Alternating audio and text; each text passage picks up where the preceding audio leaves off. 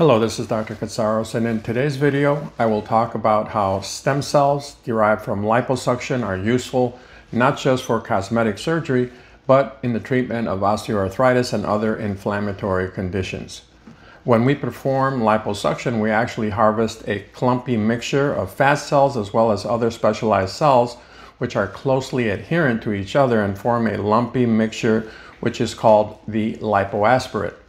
The initial lipoaspirate is not clinically useful because it is very lumpy and its consistency is similar to chili. And because of that, we can't inject it through any needle because it's too thick. And also the cells are adherent to each other and also other waste products which are not needed. If all we do is liposuction only, the lipoaspirate is treated as waste and discarded. However, as shown in the image here, the lipoaspirate can be processed to yield very useful cells and growth factors. The first step is to treat the lipoaspirate with either enzymes or mechanical means to create a more homogeneous mixture of cells, which is then centrifuged to yield 4 layers or fractions. The top layer is waste and is discarded, but the bottom 3 layers or fractions are very useful. The fat layer can be harvested and processed and micronized into microfat globules of about 2.4 millimeters, which is ideal for fat transfer to the breast or the buttock. In this case here, the patient's own fat was harvested, washed, and micronized to microfat globules of about 2.4 millimeters and transferred to her breast, so no implants were required. In the case shown here, the Brazilian butt transfer or fat transfer to the buttock was performed, transferring macro fat to the buttock. Since liposuction alone does not tighten the skin, Renuvion's J plasma was also used here to contour the waistline, as can be seen here. Fat can be micronized further to microfat or even nanofat. Microfat is micronized to 1.2 millimeters, which is ideal for fat transfer to the face, such as the cheeks, the temples, the earlobes, and it can also be used for volume replacement of wasted hands. Microfat can be micronized to nanofat, which is less than 1.2 millimeters. We micronize nanofat to 0.04 millimeters for nanofat injections to the hollow above the eyes as lip fillers or for filling very fine wrinkles.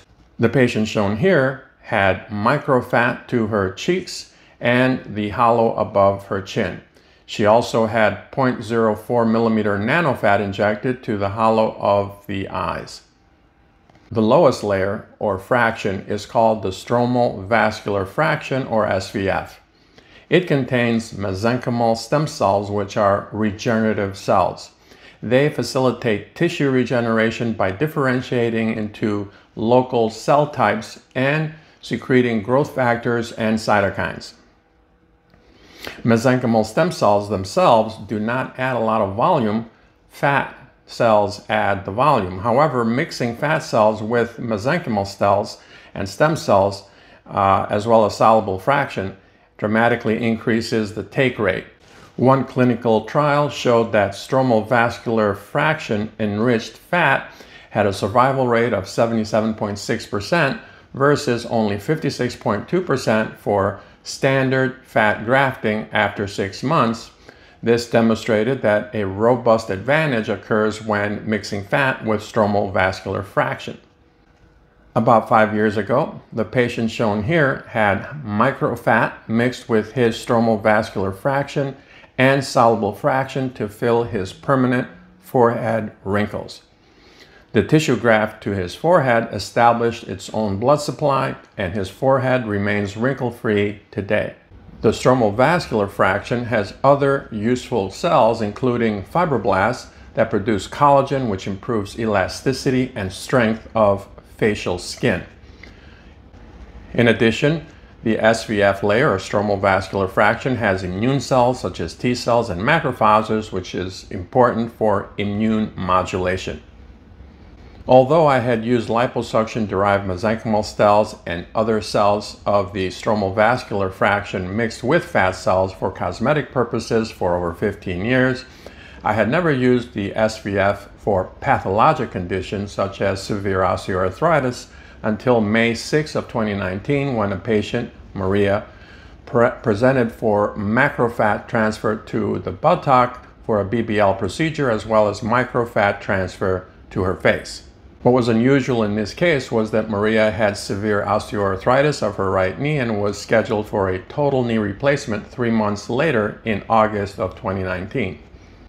During the preoperative period, when I was taking before pictures, I noticed that Maria could not bear any weight on her right knee while standing. In fact, she had to support her weight with her hands on the chair for our preoperative pictures. So I asked her, what are you doing here? I mean, shouldn't you be taking care of your knee first? I mean, shouldn't you do that before this cosmetic procedure? And she said yes, but she could only do it in August because that's when she had time off from work for the physical therapy that would be required. So since I was going to obtain stromal vascular fraction for the fat transfer to her face, as well as the Brazilian fat transfer, I asked her if she wanted me to inject the stromal vascular fraction into her right knee to see if it would help. The idea here is that since cells from the stromal vascular fraction include stem cells as well as anti-inflammatory cells, it could help her osteoarthritic knee. So when Maria came for her 3-day post-operative visit, I didn't know what to expect as far as her right knee was concerned, and I was pretty shocked to see that she was actually walking with no assistance. This video is the 3-day post-operative visit with Maria. Okay, Maria, so tell me, we did a stem cell injection of your right knee, and I see there's the right knee, and you're right there. Would you have been able to do that before your stem cell surgery? No, and I was not able to do that. I could not balance on it at all or stand on it, and now, like I was saying, a comfortable position where I'm sitting down or I want to watch TV is like this, where I'm fully on my knees and I can really lean on my knee and get up by myself, where I needed 2 people to help me before. So they had you ready for total knee replacement? Yes, total knee replacement, and I don't see that happening. Wow. And you've had injections as well. You had 2 meniscus surgeries before. Correct. And so you had hardly any cartilage in there anymore, they said. Correct. And then you've also had, after the 2 meniscus surgeries, you had a couple of steroid injections that didn't help at all. Correct. And then you had the gel injection. Gel injections that helped minimal, but not to this extent. Since Maria lived out of state and was far away from our office, her next scheduled visit was 5.5 weeks later, and that visit is shown here. Okay, so Mary, we're now 5.5 weeks, right? After Correct. We did a Brazilian fat transfer to the cheeks, but the real interesting thing is we did stem cells to the right knee. Correct. Tell me how you're...